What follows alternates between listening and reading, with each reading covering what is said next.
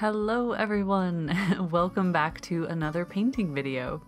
So in this video, I'm going to share my process for how I do my really quick gestural landscape studies.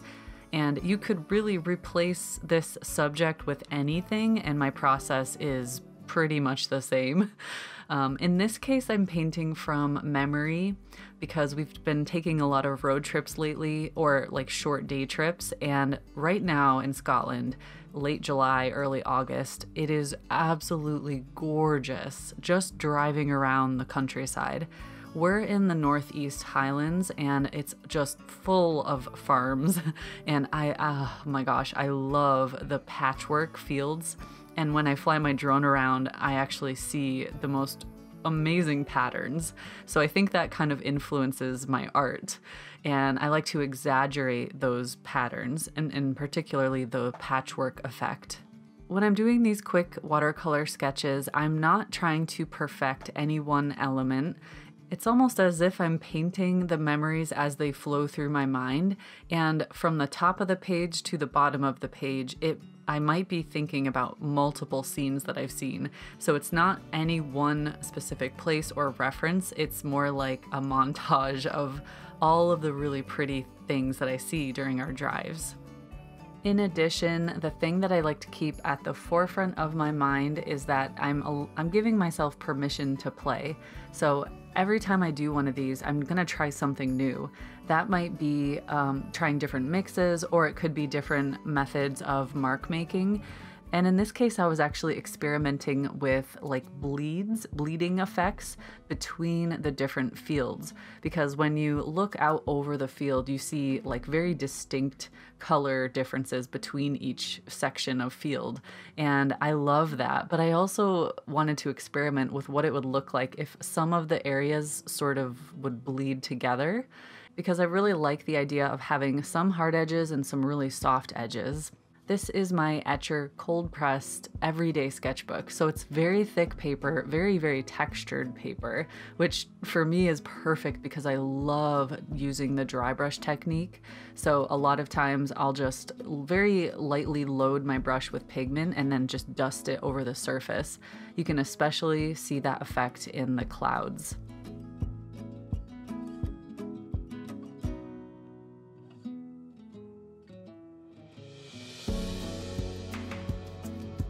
By the way, this is my first video showing me using the new watercolors. I made a video recently with a very thorough process of how I select my colors and use a limited palette over a long period of time. So the 14 tubes of watercolor I am currently using will be exclusively on my palette for at least a year. And I love this because for me personally, knowing my colors in and out, backwards to forwards, is extremely important for my process. And doing frequent, quick gestural studies like this is exactly how I practice my color mixing. So when I'm getting used to a new selection of colors, a lot of time, a lot of brush mileage has to go into it before I really get it. As much as I love making color mixing charts, that is only so helpful. You really have to put that knowledge into practice by actually painting the things you want to paint. So for me, that's landscapes. A lot of the colors on my palette were carried over from the previous year. There are a couple new ones that I'm still slowly getting used to, and already I've fallen in love with them. So I'm really looking forward to just diving deeper into this process.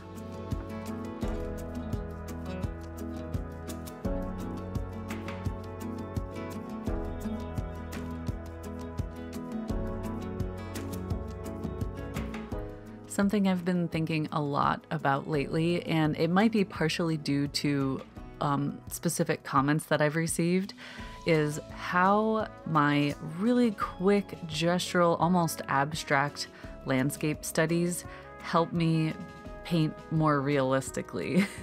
That might sound super crazy or like counterintuitive, but honestly, I think what it comes down to is that brush mileage. So because I love abstract art and working really quick and loose and like having a more emotional response to the landscape, doing these types of studies is what keeps me going. It keeps me inspired and excited to paint. And even though I only share like 10% of these that I ever create, they're for me. They're for that brush mileage. Doing a lot of these over and over and over again, even if I paint from the same memory or same reference photo like 100 times, I'm going to progress each time or think of it or understand it in a different way each time. So this is a super important part of my process. And by doing this a lot, not only am I getting a better understanding of how my colors work together, I'm also developing my muscle memory, the way that I can control my hand to do exactly what I want it to do. And all of this plays a really important part when it comes time to do something more realistic.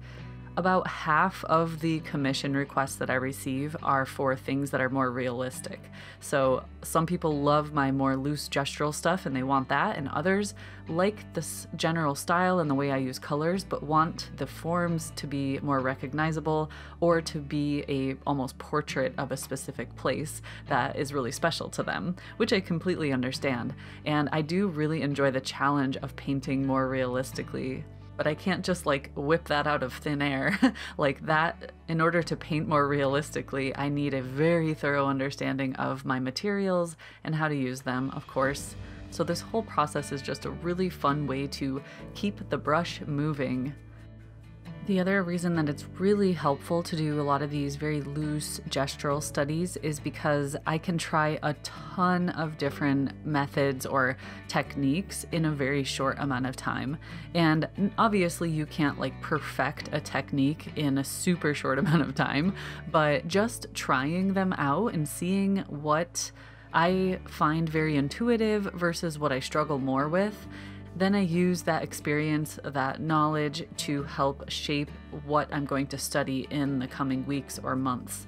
And if you do a certain technique over and over and over again, you will naturally just want to progress to the next thing. So it's a very fluid way of practicing, of working. And speaking of brush mileage, I wanted to let you guys know that I'm currently putting together a PDF or a softcover book. I'm not sure exactly what format it'll be in, but basically it's a full walkthrough of my painting journey, but not only just to show like the progress of my paintings over time, but also give you as much insight and tips about my learning process, because I find that with being self-taught, it's really hard to figure out what to study and when to change it up and how you just keep progressing instead of like plateauing and then getting frustrated and not knowing where to go next. So I'm just trying to pack as much stuff as I can into this PDF to be as helpful as possible. And I'm also going to add a section about how I make a living with my art, because I feel like for a lot of people that is a natural curiosity or maybe the next step in the evolution of being a self-taught painter. I know not everyone goes into this to make a living, but you know, I just want to offer that information and maybe help someone else get through some of the struggles that I experienced along my journey.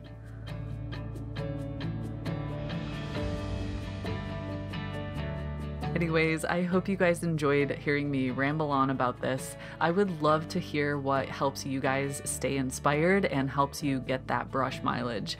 Definitely leave a comment if you have any tips or suggestions. And if you enjoyed this video, make sure to give it a thumbs up because that really helps my channel.